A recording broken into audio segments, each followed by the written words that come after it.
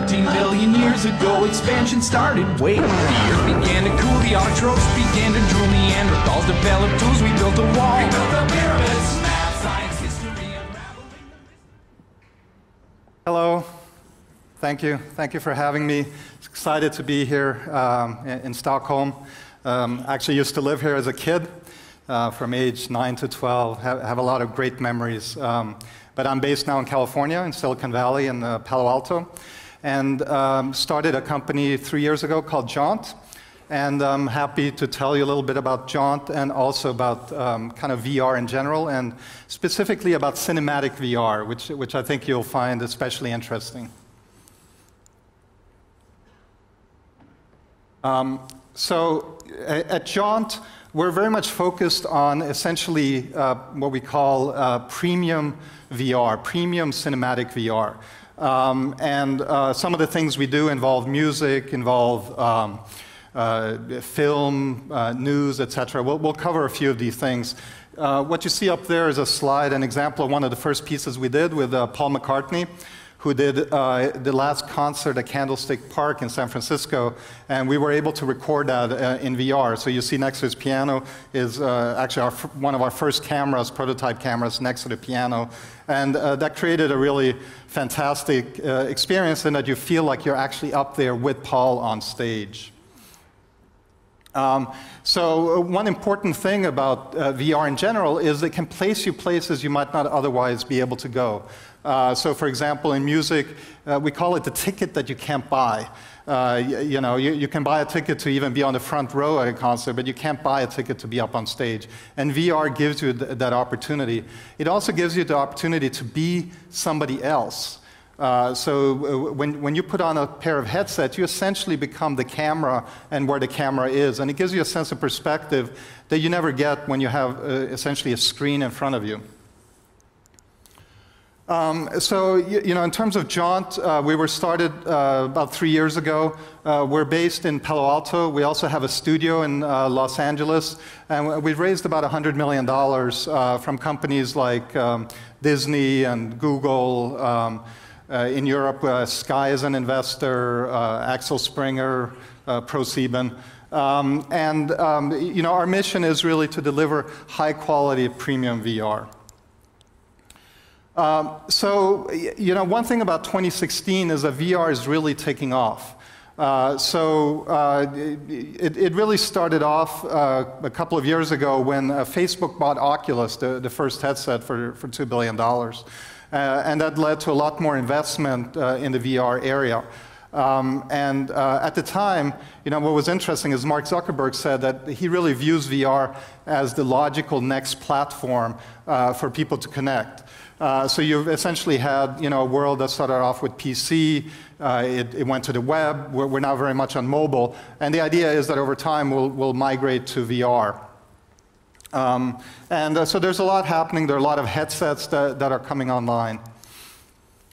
In terms of the market landscape, there's a whole ecosystem that's being built up. There are people focusing on the hardware side, companies like HTC and Oculus, even Sony, PlayStation. There are companies essentially focusing on the software side, on the content side. And then there's some companies that are kind of pure VR. And Jaunt is one of those companies that's focusing. We see ourselves very much as a VR media company.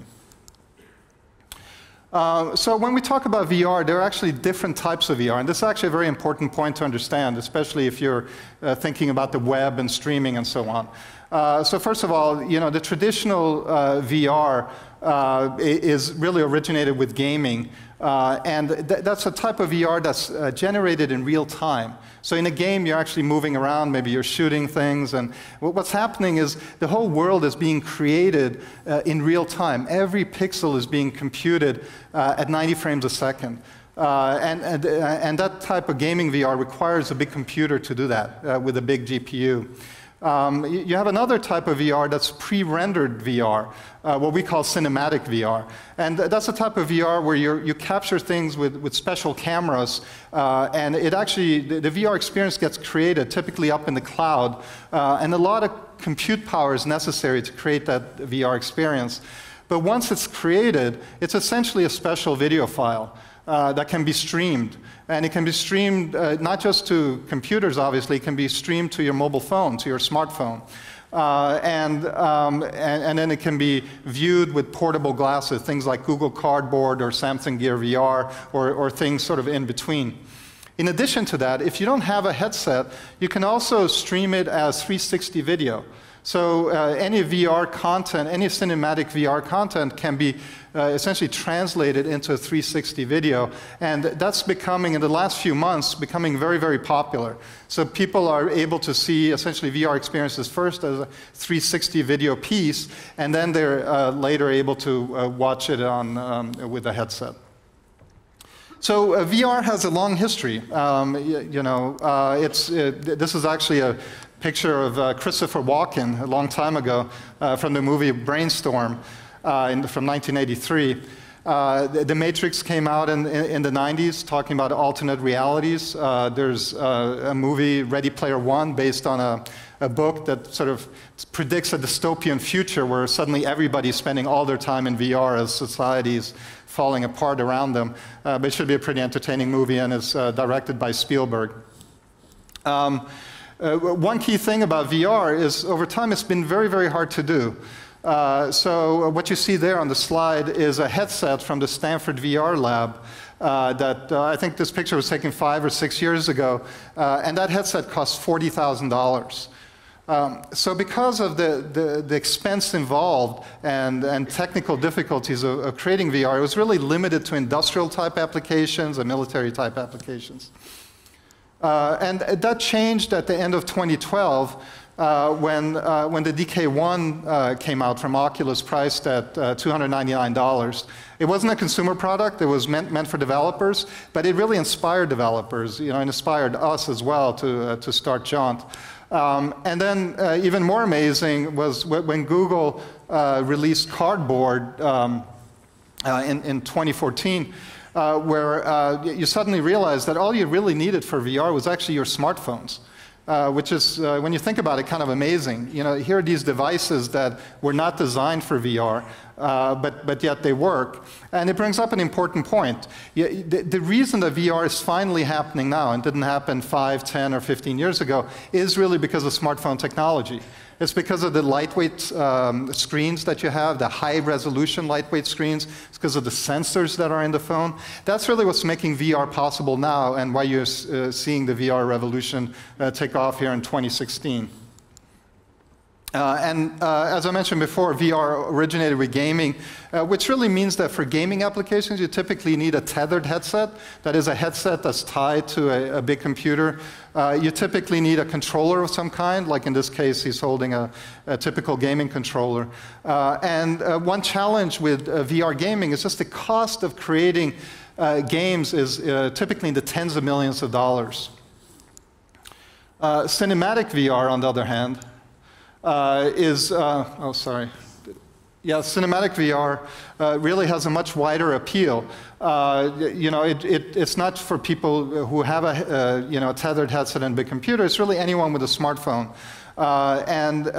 One key thing about it is that it reaches many, pretty much any demographic, young or old, male, female, etc. It's not just a gamer demographic. The other key point is that this type of content is much less expensive to produce. Essentially what you need is a camera, and you can take it around and record things. And so we will record things for, in the thousands of dollars or tens of thousands of dollars instead of the millions. So an important point about VR is that it's really already in your pocket. You can have VR experiences with your smartphone today using things like the Gear VR, the Mattel Viewmaster that's come out, or Google Cardboard.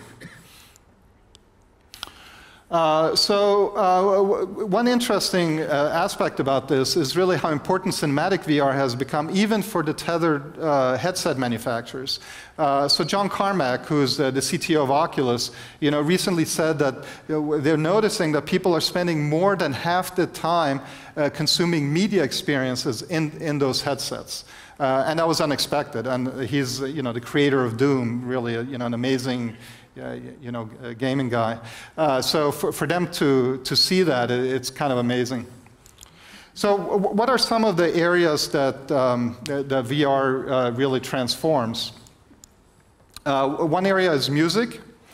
You know, one of the key things about music is you can establish an emotional connection very quickly with people. You know, people are fans of somebody. They can, you know, be up on stage, they can listen to them, can listen to a favorite song, and they can get emotionally connected. And that's important because right now there's been a lot of hype around VR. People, when they first try on the headset, you know, they go, oh wow, this is amazing. But in order to keep them coming back and keep them excited, you need content that really connects with them. And music is one such type of content. Film is another area. We recently collaborated through the Sundance Film Festival on a piece called Collisions, which is really an amazing piece done by Lynette Waldworth, an Australian filmmaker, following the story of Neri, who lives in the outback and about 50 years ago witnessed a nuclear explosion back there, and it really deeply affected his life. They weren't supposed to be there, and suddenly there was a mushroom cloud, and kind of followed the story of what happened since then. It's a very interesting piece, a little longer than the content that we typically do. It's a 17-minute piece. Most of our content tends to be, you know, 3 minutes, 5 minutes, maybe up to 10 minutes. But it was showed at the Davos World Economic Forum and also at the Sundance Film Festival. We also do a lot of lighter things. We recently did a thing for Zoolander 2 in VR that's actually really great with Ben Stiller, you know, in character. Sports is another great area for VR. One of the key things about sports and VR is when you put on your headset and you look around, you create a 3D model in your head of what you're seeing, just like you do here. You know, you get an idea of scale and size, which you never do when you're just looking at a screen. So because of that, you know, if I put you down in a basketball game, say, and you're sitting courtside, suddenly in VR you realize, wow, look how tall the players are, look how fast they move. You know, that's something you can never really tell on a screen. And that sense of perspective is very powerful and makes it almost ideal for sports. The other area that it's very good on is travel. So that's kind of a no-brainer. In essence, you know, we can put you at the Himalayas or at a beautiful beach, or, you know, more mundanely, you can sort of visit the hotel you're thinking about going in VR. And being able to go there, look around, maybe look out the window, get a feeling for the size of the room is extremely, you know, valuable. And so, you know, we predict there's going to be a lot of VR in the travel industry. Advertising. So advertising is very interesting. We're seeing a ton of interest from different brands and advertisers. So one example that we did are some pieces that we did with the North Face, where we essentially took our camera, and in one piece we had it attached to a drone, and it flew over base jumpers in the desert. And you can kind of see them jumping off the cliff, deploying their parachutes, and it's a really cool piece. And so what North Face is doing is actually rolling that out across their North American stores. And what you see in the slide here is a customer in Chicago having that VR experience in the store and becoming inspired by the North Face brand before actually going and shopping the store. You know, that's just one example. And one of the things that's exciting to advertisers is people get really engrossed in the experience. It's so immersive that often people will watch it more than once. So you're not just talking about 50% engagement or 70% engagement. You often get 200% engagement. And the reason people watch it more than once is typically they want to go back and see if they've actually missed something in the experience. News. So news is another great area. So we're working with several news organizations, Sky News, ABC News. They recently took our camera to Syria and then to North Korea and created a really great VR piece where suddenly you feel you're, you know, in front of a military parade in North Korea or down in the subway in North Korea. And that's not a place that most people will go to.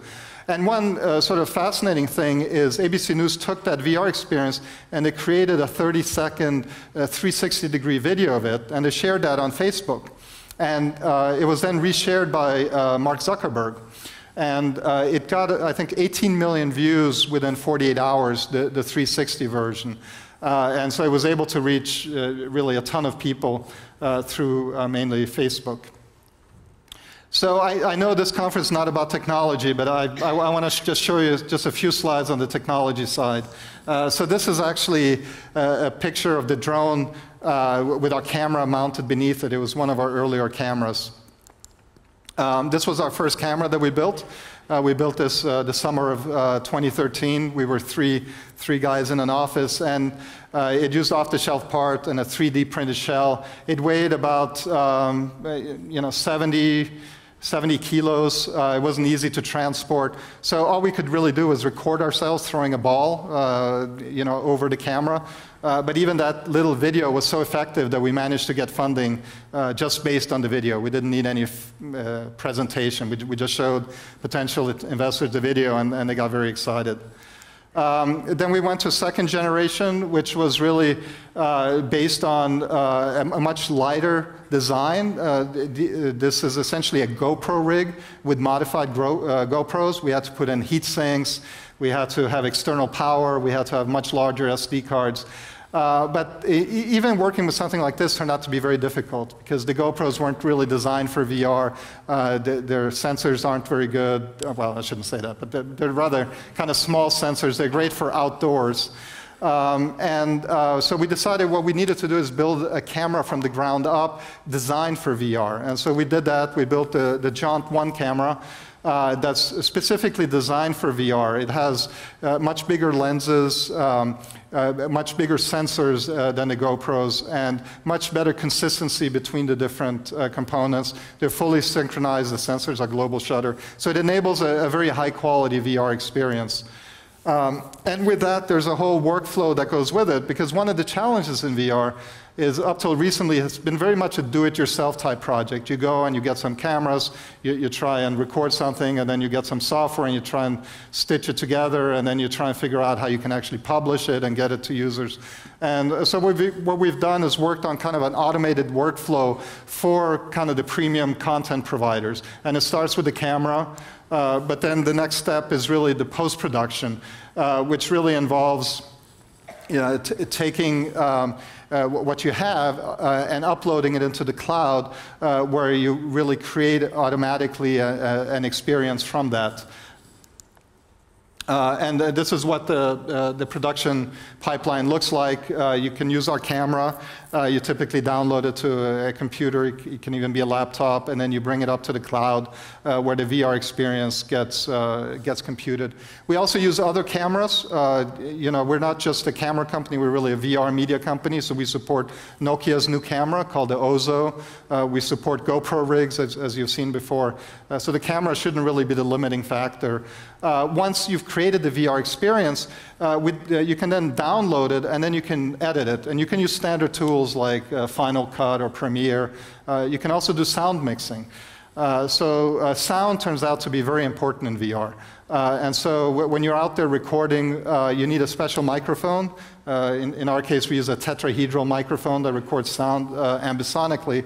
But you can also, in post-production, use tools like Dolby Atmos to essentially play sound anywhere in space, so that when you're having the experience, the sound is coming from the correct location.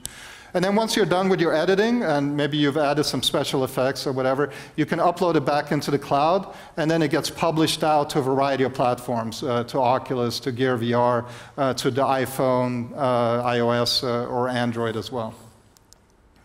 The final piece is essentially the app that delivers this. And there are a variety of ways you can deliver VR today. One way is in our app that's fully a VR app where you can get the content.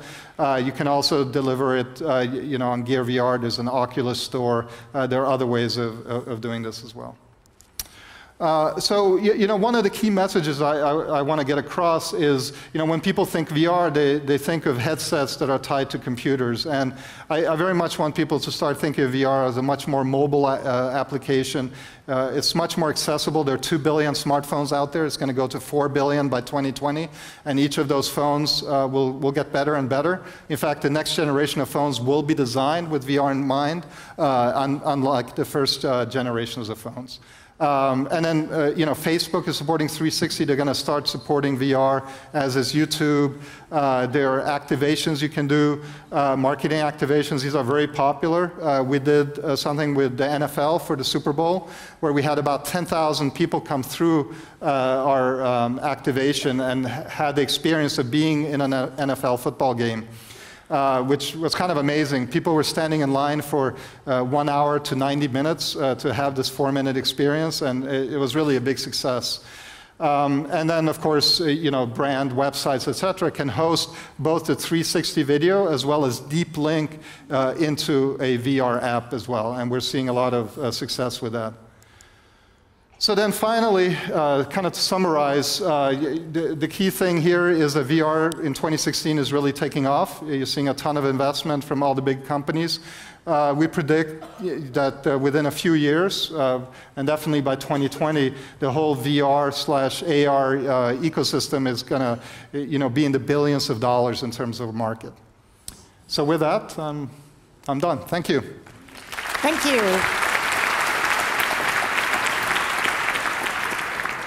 Thank you, Jens.